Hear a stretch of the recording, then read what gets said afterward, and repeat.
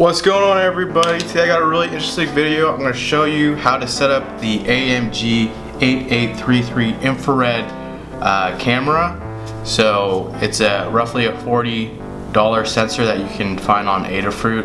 The things that you're going to need for this build include the sensor, obviously, a set of jumper cables. You're going to need 4 female to female jumper cables, Raspberry Pi 3 in this case. I think performance might be an issue.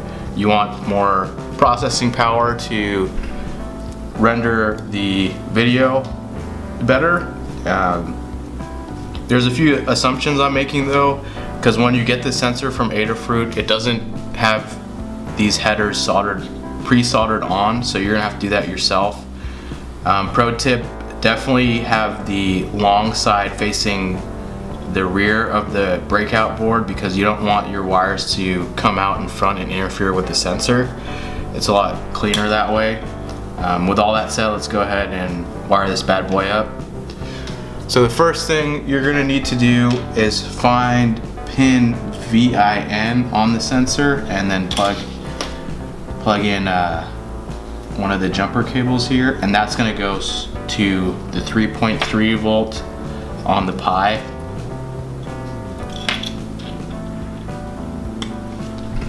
The next pin you're gonna need to plug in is the ground pin. So you're gonna skip the 3VO pin and then plug in the ground pin. So I'm just gonna use this yellow cable here.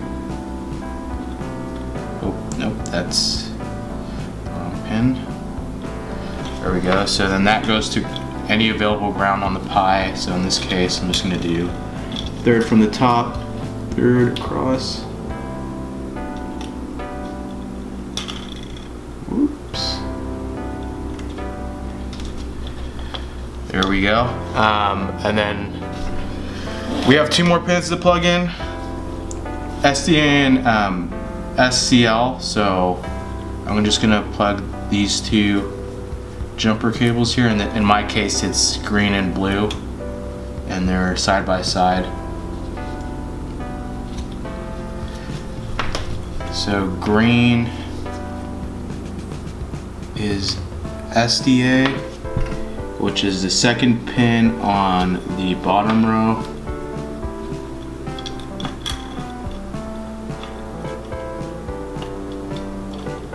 So yeah, this sensor interfaces with a Pi via I2C. And the finally SCL goes to the 3rd pin on the bottom row.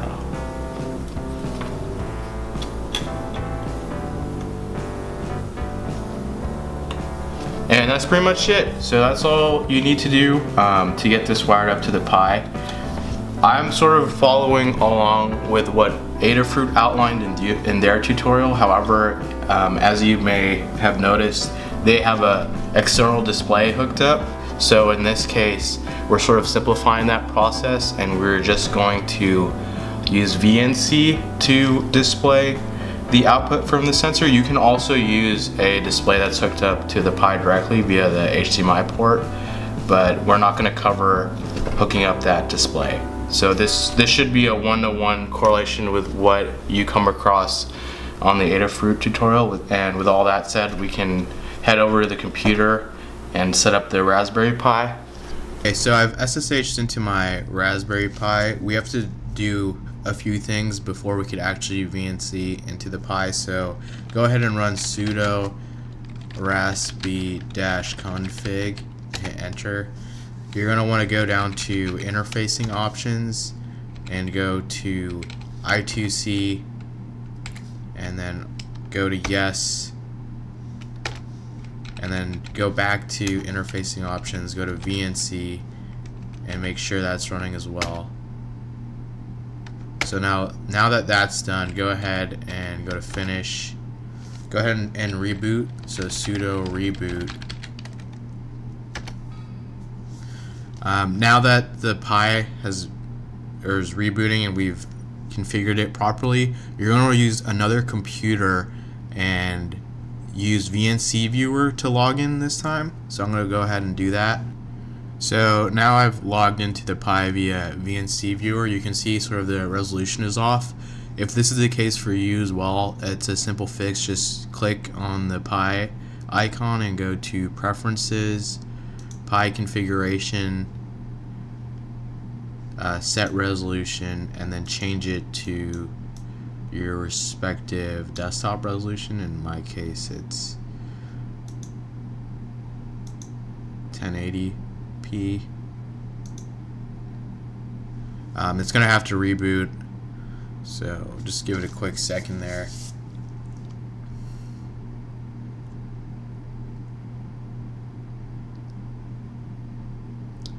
While it's rebooting, I kind of jumped ahead a bit. So the client that you're going to need it's called VNC Viewer. So just go ahead and Google that and download the client. So now you can see the resolution is correct this time around. So I'm going to open a terminal here. It's pretty much identical as if I were to SSH into the Pi, but in order for it to display the thermal video, there needs to be an output. So you can either have a physical display, which is like a monitor or TV plugged in via the HDMI, or you can use VNC, or else the script will error out. So I'm gonna go off of all the instructions on the Adafruit tutorial, so I'll leave a link in the description. I'm pretty much gonna follow this one-to-one, just follow all these steps here. So with all that said and done, let's go ahead and get started here. So first thing you're going to want to do is type sudo apt-get update and just have that run through real quick.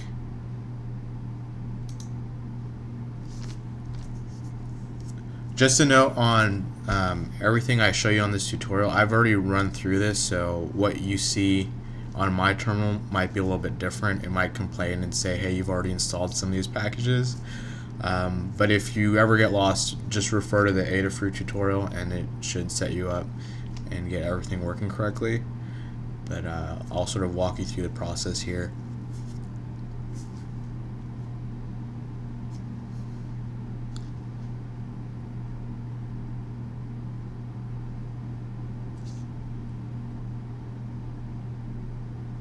Okay, now that that's done, we're gonna go ahead and I think the first thing we need to do is to check to see if the I2C interface is working properly. So we can do that real quick. I'm actually jumping ahead here, but I just want to make sure we've... Oh, this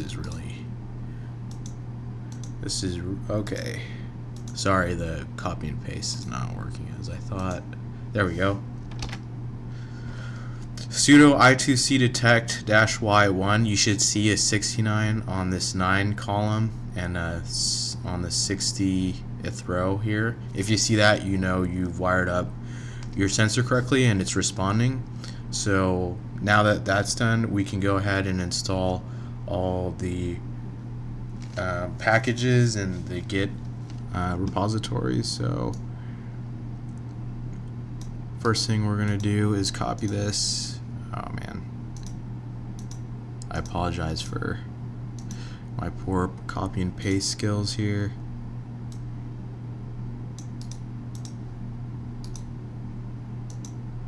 So just running through what's displayed on the Adafruit tutorial. Now I'm going to clone this repo.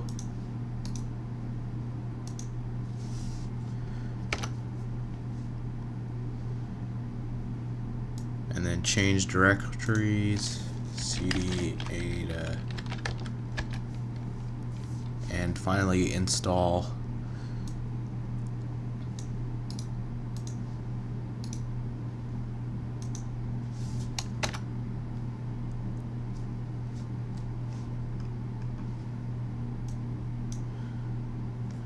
So now that that's done, we need to install Pygame and SciPy. So to do that, we just type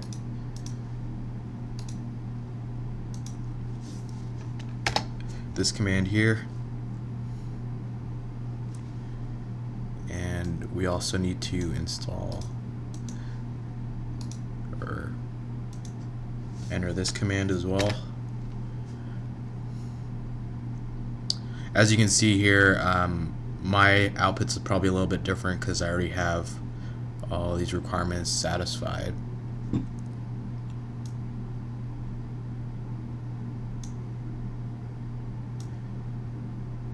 So now that we have all the dependencies met, we can go ahead and run this code. So let's cd back into the home directory, so cd tilde, and then now we're going to actually clone the AMG8833 Python repository. This is the actual code provided by Adafruit. So now if we do an ls, we can see that there's multiple Adafruit directories. We want to cd into this one here, Adafruit cd Adafruit AMG. And now we just want to go ahead and list the contents of this directory. So if we cd to examples and then list those contents, we're presented with multiple Python scripts. So the first test we want to do is Python pixels _test.py. You should see some numerical output. This just shows that your sensor is working properly, I believe. So that's a good sign if you see output similar to what you're seeing on my screen. So hit Control-C to stop that. And let's go ahead and clear this because I'm pretty sure you guys are having trouble seeing what's on my screen. So now, in order to actually see the output, we're going to do Python thermal cam.py. So before I run this command, I just want to note that my Pi is in the other room, so I'm going to run this command. You're going to see the little output screen 8x8. I'm going to go over there and then point it to me, and you should see the difference in temperature. I'll probably also point it to a little light, so you can see that. Note the change there as well. So let's go ahead and run that script. So there you go. You see this color output here. I'm going to go run to the other room and see if it outputs correctly. I'm going to grab the sensor here and then point it towards me. You should see like the red everywhere. And then if I point it to this light over here, I don't know if this orientation is correct, but you should see this light post red as well. Here's me again, and yeah, that's pretty much it. That's how you get the sensor set up with the Raspberry Pi, the thermal IR sensor. I hope you enjoyed this tutorial. I know it's sort of cut and dry, very simple. I've just sort of followed along with the what Adafruit laid out. But yeah, I plan on implementing this in the future in another build, maybe one of my robot projects. It's pretty cool. It's not, as you can see, it's not as high resolution as I thought it would be. It's sort of like 8-bit, 16-bit style like Nintendo, but it's still pretty cool, kind of like Predator Vision. So yeah, stay tuned for upcoming content. I hope you enjoyed everything today. Leave a like and subscribe. Always appreciate it. And peace.